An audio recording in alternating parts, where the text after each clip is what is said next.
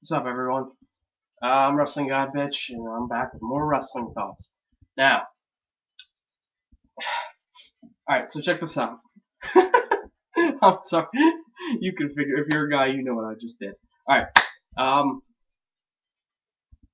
Melina. Why am I talking about Melina? That's not what I'm talking about. John Morrison is gone from the WWE. His match last Monday, where he got beat up by The Miz, that was his final, that was his goodbye. What a way to say goodbye to somebody who's worked in there for, what, 8 years? What a way. So yeah, pretty much he's gone, never coming back. He might come back, but he's not coming back anytime soon because right now he is in talk with Impact Wrestling. He's in talks with Impact Wrestling. Wait a sec. He's in talk with Impact Wrestling. He's like, oh, brother! That's who he's talking to. He's no longer talking to your guy.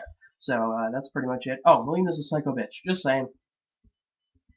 Yeah, just saying.